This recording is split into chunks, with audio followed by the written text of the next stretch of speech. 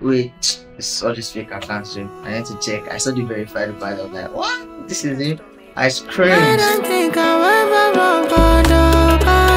Boy Spyce. Boy Spyce is the last born of 7 kids. Was born and brought up in Lagos, Nigeria. His real name is David. He's 20.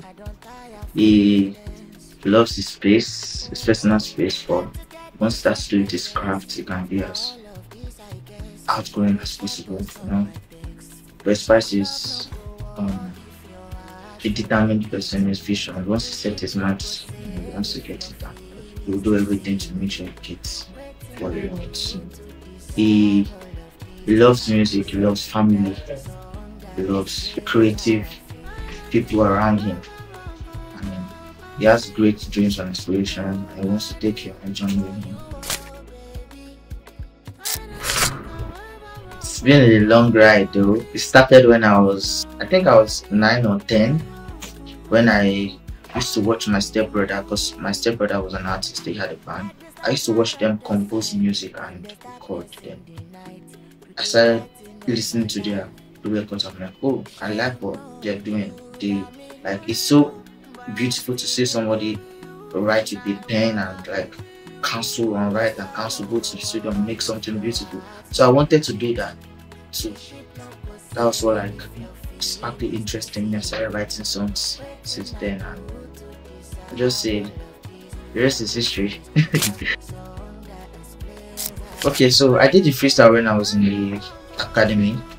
Ever since I got into the academy, just because I've been recording songs and trying to improve on my craft, I was neglecting my social media.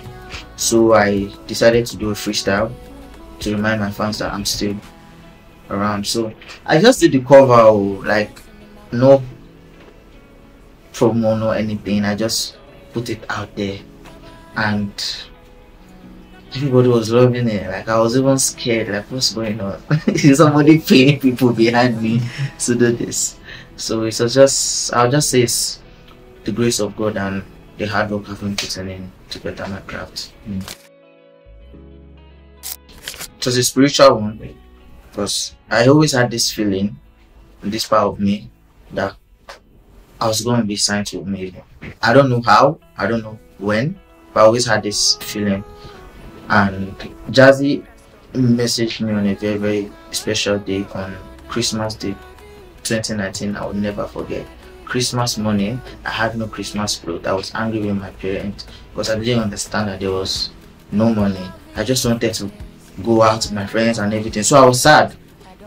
I just got a message from Jazzy, and the message didn't even look like something that would come from him. He just said, he gave me this hands raised emoji, and I'm like, wait, it's all this fake accounts. I need to check. I saw the verified part. I was like, what? This is him? I screamed. So my mom ran from the kitchen. My sister came. I showed them. I couldn't believe my eyes. So I actually cried that morning, and my mom just prayed for me. She said everything is going to be fine, that this is the beginning of a new journey for me. And we linked up in the studio. I joined the academy and started recording and planning on how to take over the world. It's been really good. Like, I saw the changes myself.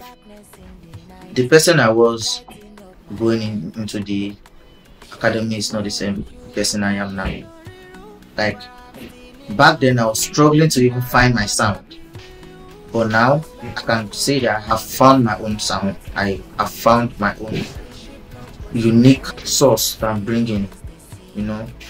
Apart from even the music, I learned about how to keep relationships with people, how to work as a team, because I was independent, doing everything by myself. But now I learned how to work with a team and how to do things in cooperation. So it's really changed a lot about me positively. Sometimes I get sad, like I've been working, I want to put out something. I won't lie, I get sad sometimes, but I always remind myself that it's for the best, and good things don't come easy. You know, I know I'm on the right path. So anytime I feel that way, I just brace up and channel it into music. And suffer. I don't want to suffer. You know, I want to have a good life. I don't want to make money illegally, because at some point in my life I was tempted to. Growing up in Isolo, like, love my peers because of how the government is and everything. A lot of my peers like resulted into scamming and everything. But I knew I had something great in me, and I don't want to follow that route. I want to do something meaningful in my life. And so that fear of suffering, of not growing, is what drives me. Like, I need to make a good life. I need to do better than my parents. I need to make an impact in this world. If anything happens to me, if I leave tomorrow, I want to leave a legacy, a good one. So that's what drives me.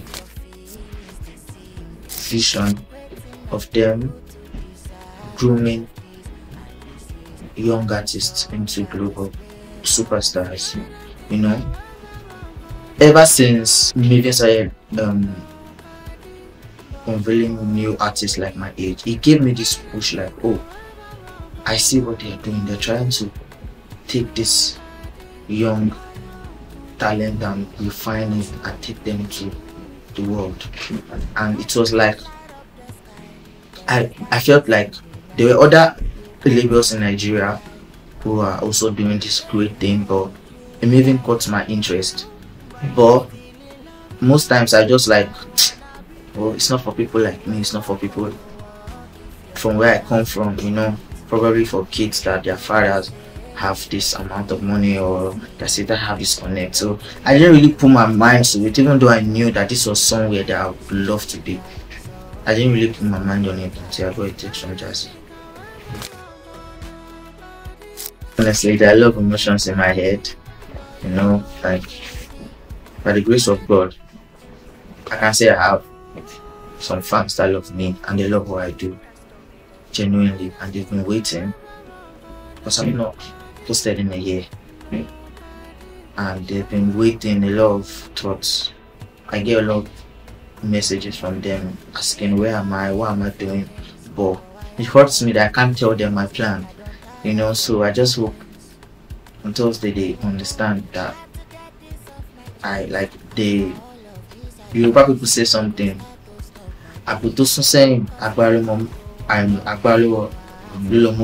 So I didn't just take a step back because I wanted to rest. I took a step back so I can take multiple steps forward.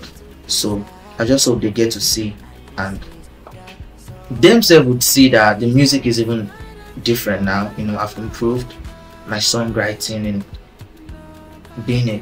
I've improved in every single way. I feel like I'm ready now to take on the world. I feel like I'm prepared, even though I'm going to make mistakes. I know I'm not going to make as much mistakes because I have the right people. On Thursday evening, the big news, the unveil video. I'm trying to imagine what it's going to look like, but I never know until it happens. So on Thursday, the unveil video, and on Friday, 12 a.m. my project is going to come out. Boy Spyce EP, beautiful project. Like, I'm anticipating the project. When the project drops, I'm going to stream it as a random listener because that project is fire. So I just hope my music meets people in the right space. You know, every single time I write a song with a vision in my mind. I write a song with, like, okay, imagine I am in this state of mind. What are the words I'm going to say? So that's what I put in my music, true emotions, true feelings. So I just hope people relate to music and understand. Friday, I'm going to have my unveil party. So well wishers and family and the whole team is going to be there. We're going to just merrily have fun, listen to the project. You know, it's the beginning of a new dawn. So I'm excited, very excited. I want people to look at me and say I can do this thing. That's what I'm about. I'm about motivation. You know, I've always been that guy that people always sideline. I've always been that guy that people look down on, and people look at me like, oh, I beg, go rest, you know. So I just want other people out there to look at me and know that success is not only for the rich people, it's not only for people that are privileged. You can come from nothing and still find your way and still make something out of your life. You know, you don't have to wait until you have all the resources. And I'm glad that that video went viral, because that video showed the struggling part of my life that a lot of people would look back at and trace the steps. You know, I want them to be able to trace the steps. I don't want to sell this whole false image of I got everything overnight. I want people to see the hard work. I want people to see me when I even fail sometimes. You know, I want them to see me fail. I want them to see me rise up back. I want them to see me win too. I want them to see me laugh and cry. I just want to be real and live my life. I'll just say, open your mind. You know, open your mind when you're listening to the songs, because the songs are going to hit you. The EP has different moods, you know. Dreams could make you have goosebumps, while you're going to put you in your dancing shoes for sure. Destiny is going to reconnect you to your home. You know, there are a lot of great songs there that I know they're gonna love, definitely gonna love. So I just pray for God's grace. You know, it's not just by your talent. I want people to see something in me and know that I'm on a mission. So I know there are some people who are already invested to see how this journey goes. I know there are some people who are going to get convinced on the way, and I know there are some people that will never get convinced. But I just know I'm doing great music and I just want you to enjoy it.